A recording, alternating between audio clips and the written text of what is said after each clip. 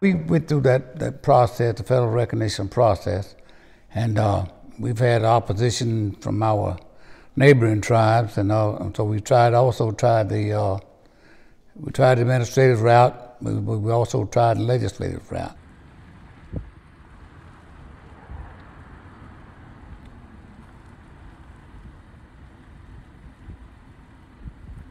Then you're eligible for a few more things, funding from the government, where they have to honor the treaty obligations that they made to the Choctaw. Well, there's always somebody opposing it, because